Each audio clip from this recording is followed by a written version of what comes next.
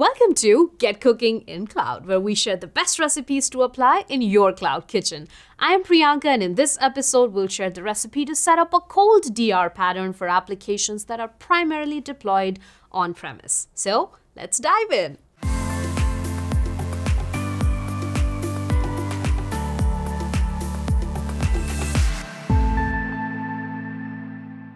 Your DR plan would depend on your specific application and recovery goals. Let's consider a few scenarios to understand this.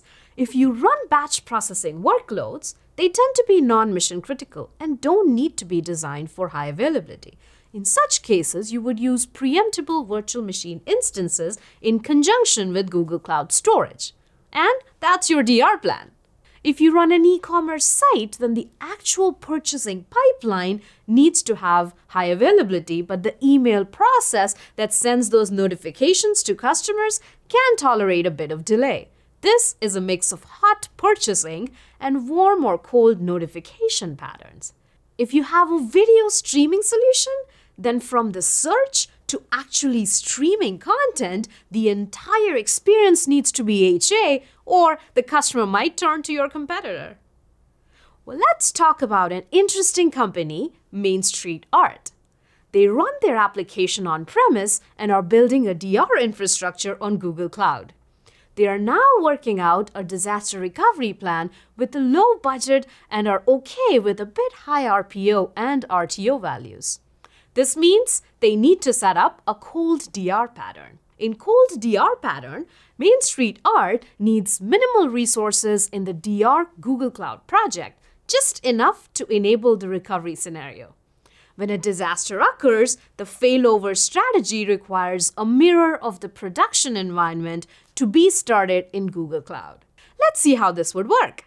We create a VPC network. Then we configure the connectivity between the on-premise network and the Google Cloud network.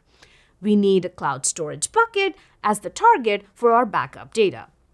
Now, for your on-premise machine to upload database backups to Google Cloud, we will need a service account key to authenticate your machine within an automated script.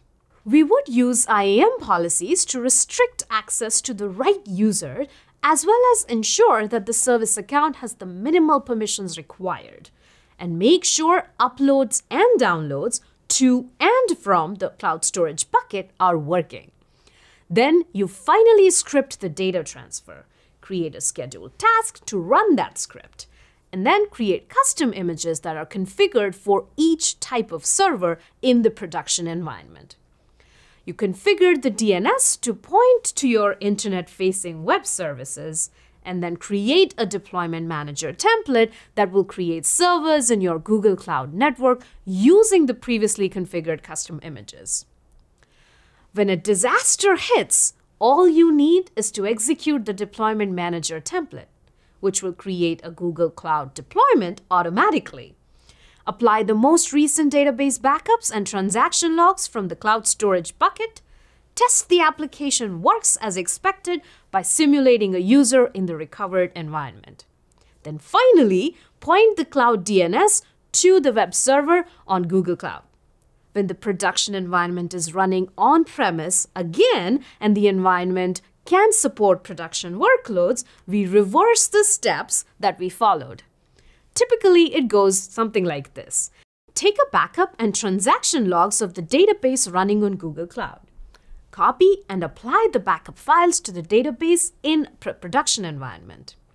At this stage, you should prevent connections to the application in Google Cloud, or you can stop the connections after the database had been successfully restored and apply any transactions that occurred after the backup was taken. In our case, we need to stop the connections to the global load balancer. From this point, your application will be unavailable until you finish restoring the production environment. Configure Cloud DNS to point to your on-premise web service. Ensure that the process you had in place to copy data to cloud storage is operating as expected.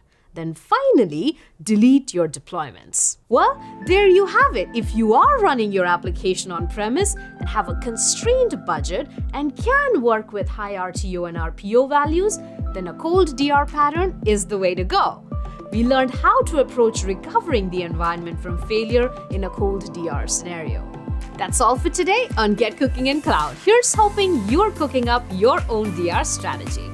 Join us next time where we will share the recipe to implement a warm standby DR pattern for Main Street R. If you would like to see more such content, don't forget to like and subscribe to our channel.